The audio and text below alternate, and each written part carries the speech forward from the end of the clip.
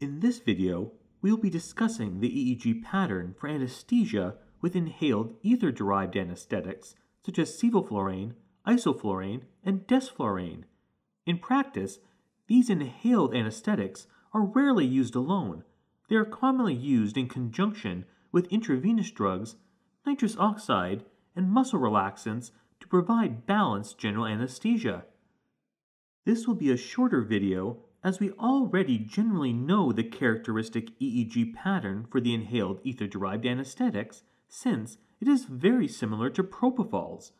When delivered at surgical levels for general anesthesia, the inhaled ether-derived anesthetics produce slow delta and alpha oscillations in the EEG.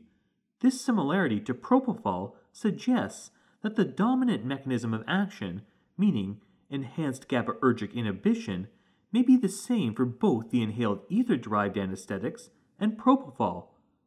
However, unlike propofol, when the ether-derived anesthetics are administered at approximately the minimum alveolar concentration, MAC, or greater, the alpha oscillation appears to drop down in frequency a bit, and a strong theta oscillation appears.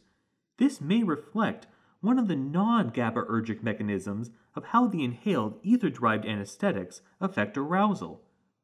The appearance of the theta oscillations indicate progression into a more profound state of unconsciousness for an inhaled ether-derived anesthetic.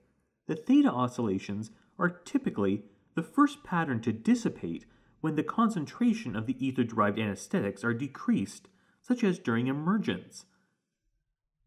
Consider this EEG spectrogram from a case where sevoflurane was being administered and the concentration was frequently adjusted over the course of time.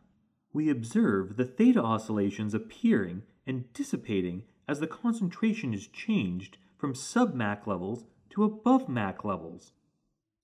When using an inhaled ether-derived anesthetic with oxygen for maintenance of general anesthesia, during closure of the surgical incision, switching to a high concentration of nitrous oxide with oxygen at a high total flow rate is a common practice.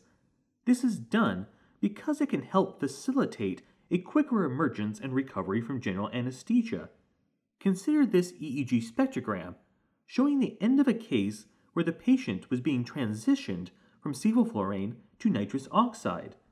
When the sevoflurane is decreased and the nitrous oxide starts, the pattern changes from our typical ether-derived anesthetic pattern to a profound slow delta oscillation.